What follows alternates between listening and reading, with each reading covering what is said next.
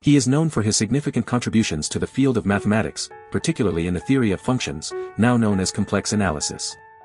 He founded and served as editor of Acta Mathematica, a highly influential mathematical periodical, for 4 decades. He played a crucial role in advocating for the recognition and equal awarding of Marie Curie's contributions to the discoveries on radiation phenomena. His name is Gösta Mittag-Leffler. In the world of mathematics, there is one name that stands out, Gösta Mittag-Leffler, a legendary Swedish mathematician. Known for his contributions to the field of complex analysis, Mittag-Leffler's work in the theory of functions is unparalleled. He not only made groundbreaking discoveries but also played a significant role in shaping the mathematical community. One of Mittag-Leffler's most notable achievements was his establishment of Acta Mathematica, a prestigious mathematical periodical. For an impressive 40 years, he served as its editor, providing a platform for mathematicians worldwide to share their research and ideas. His dedication to promoting mathematical knowledge and fostering collaboration has left a lasting impact on the field. But Mittag-Leffler's influence extended beyond his own work. He was instrumental in securing Sofia Kovalevskaya, a brilliant mathematician, a position as a full professor at Stockholm University.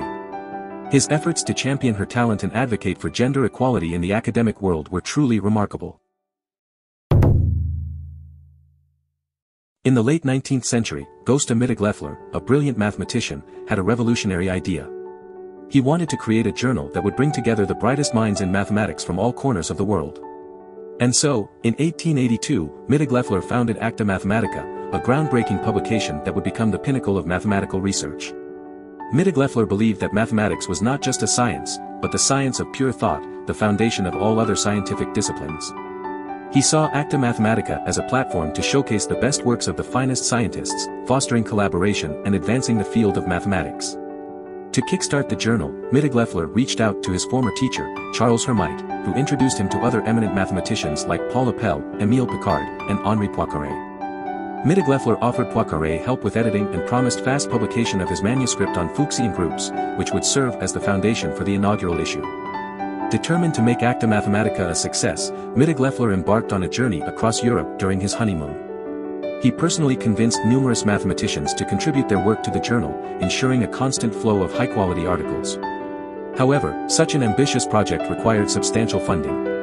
Mittag-Leffler, with the support of his wife Signa and the assistance of King Oscar, successfully secured the necessary financial backing.